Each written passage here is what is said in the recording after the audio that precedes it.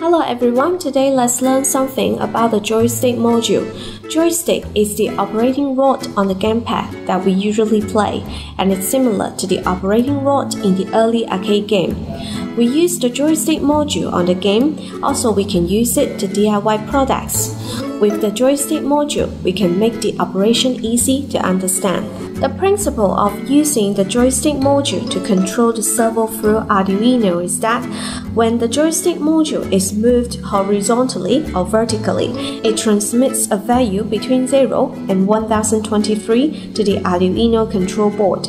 And then these values will be printed out through serial port and showing the rules. This is the wiring diagram.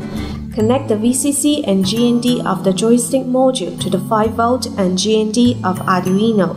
Then connect Y to the port A0, X to A1, and SW to pin 2. The pins 7, 8, 9, 10, and 11 are connected with LEDs. The pin 7 is for joystick module being pressed. The other 4 ports are for directions. You can also connect the LEDs according to your needs.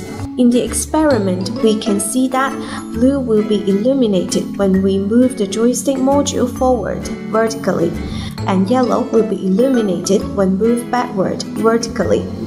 Red and green are illuminated when moved left and right horizontally. Next is the code. First, define the port of Arduino we use this time. Button state is a status bit. When our joystick module is pressed, the button state will be set to high. We set the port used this time to the output state. If it's not set to the output state, the LED will not light up. Then set port 2 to high.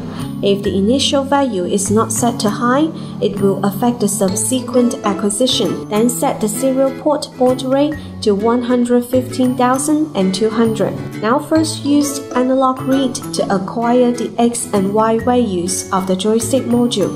Then use digital read to get the state of the pin. The analog read acquires the analog value is 0 to 1023. Digital read gets the state of the pin, high or low level. These data are printed out through the serial port.